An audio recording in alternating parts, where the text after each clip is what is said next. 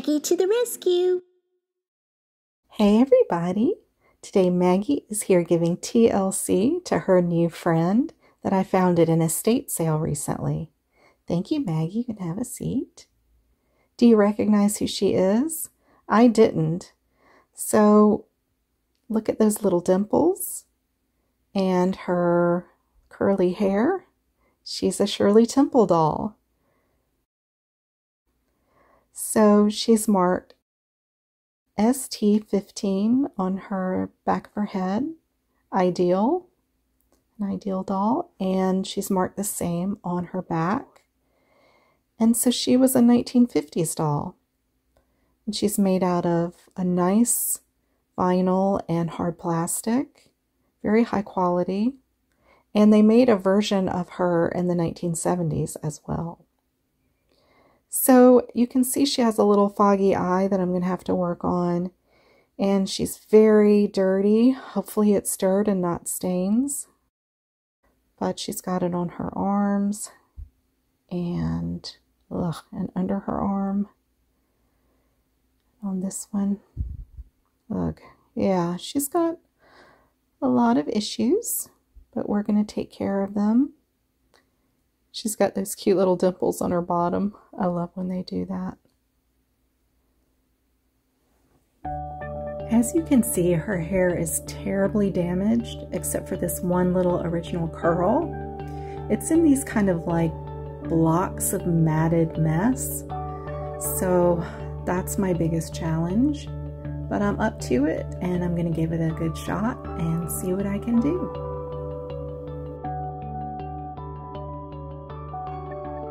I'm using a wet wipe to wipe her down and see if this is dirt or stains.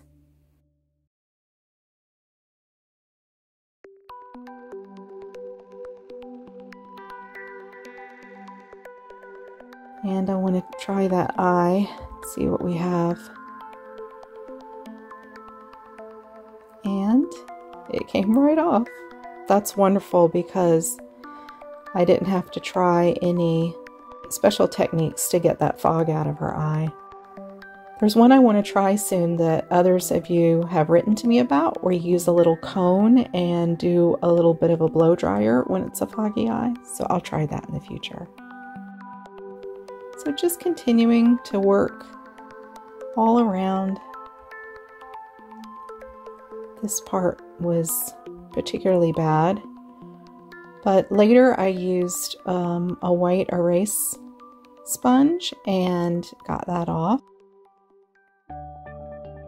And I went into the bathroom and I just used the toothbrush and some soap and did some extra scrubbing on her fingernails and feet and just certain areas that really needed some extra attention.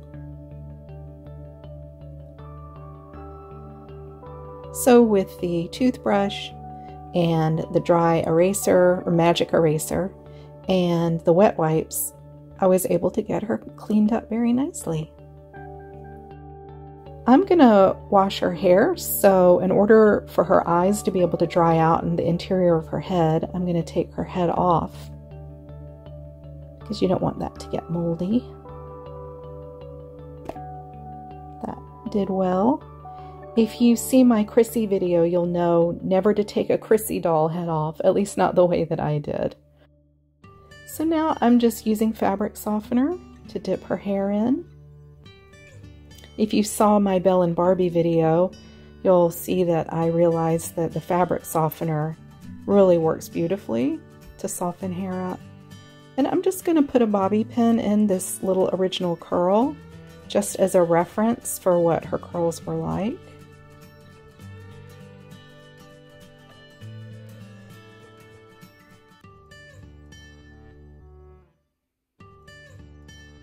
And my next step is always just to use a lot of conditioner on hair that's this damaged. So I'm just really working it through, massaging it through as much as I can.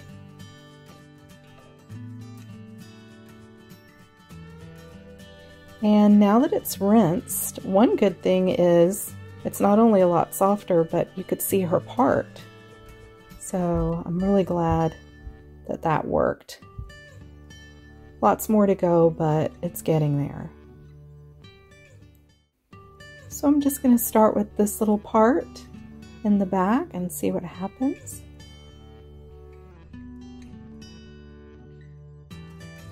And the comb is miraculously going through it without too much effort.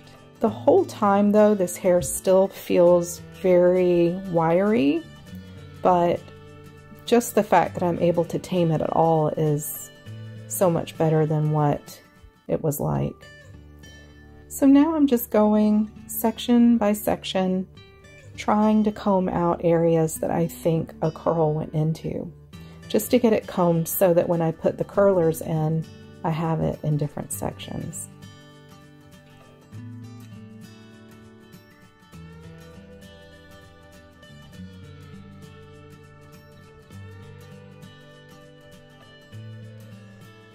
So now I'm just thinking about how I might end up styling it. So here's an example. This is a little Danbury mint doll, funny little doll.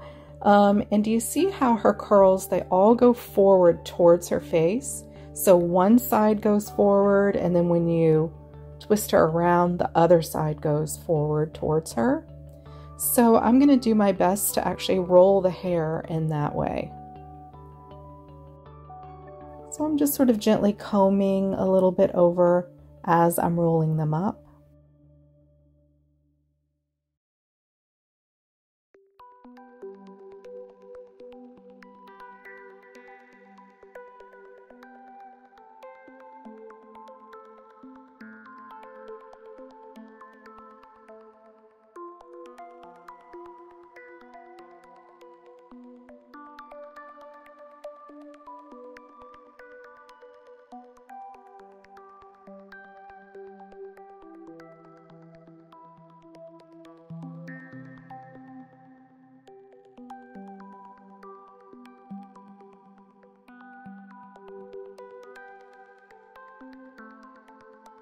Just trimming a little bit. That one was particularly knotted.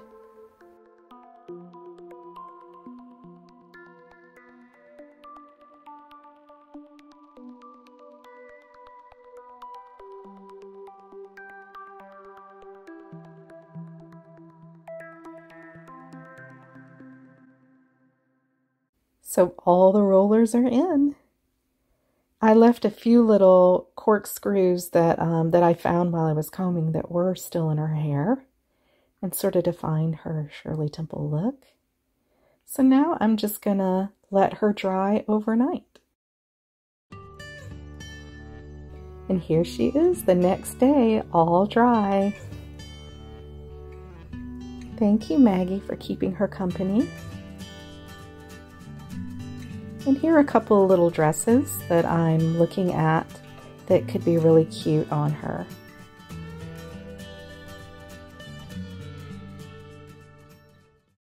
And I'm also looking at a couple of pairs of shoes, either the white pair or the black patent pair. I sort of lean towards the black patent, but they're bigger, a little too big for her, but I do have some thick socks I could use. So I'm going to put her head back on and then look at a couple of little dresses. So this pink dress is just adorable, but I think the little blue dress just looks a little bit more like Shirley Temple.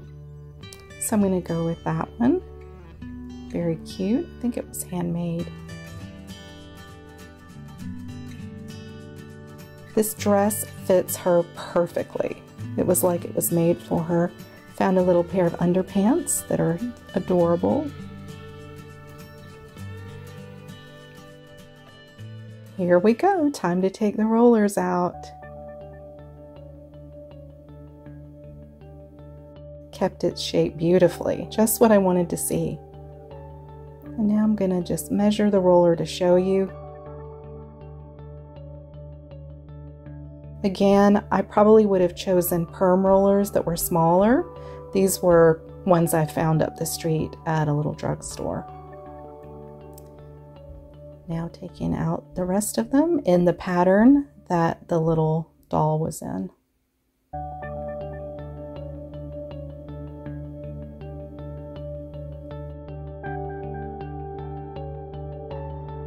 Her hair is still, you know, it is damaged hair, but so it still feels a little bit stiff or wiry, but it's so much better to be able to get it in some resemblance of what it once was.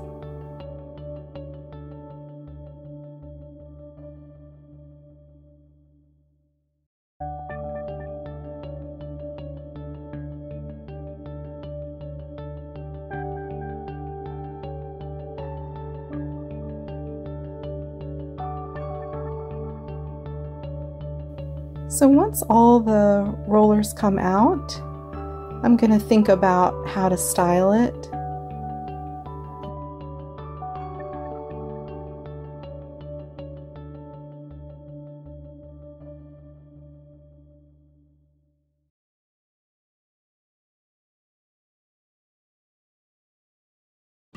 There she is with all the rollers out. Now it's just a matter of styling. And I'm just going to style it in the way that the little Danbury Mint doll is styled, and really try to tighten up the little corkscrew curls and pull that sort of top part over to make it more flat in that sort of Shirley Temple style. And I'll get a ribbon to put in her hair.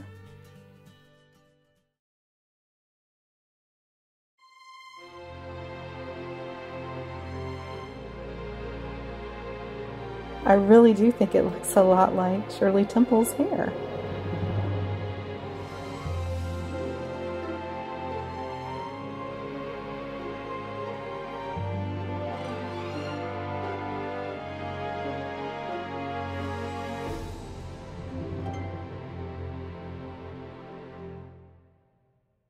And now for my last step, I'm going to put a little cheek color on.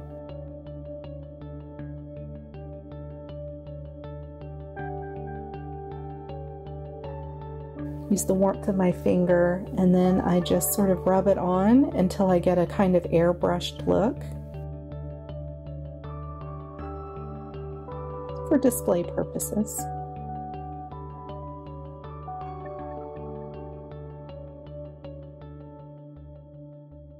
Now we're ready for the big reveal.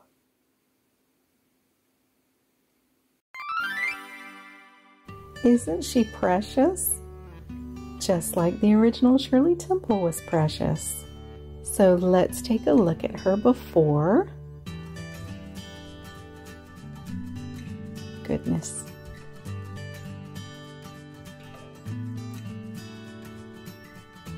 And here she is after. So if any of you out there collect Shirley Temple dolls, or if maybe you had this doll when you were a child, I'd love to hear about it in the comments. And as a reminder, Maggie to the Rescue is a new channel, so please be sure to like and subscribe to see lots more restorations and show and tells to come. Thanks everybody. Bye. Like and subscribe. Thank you.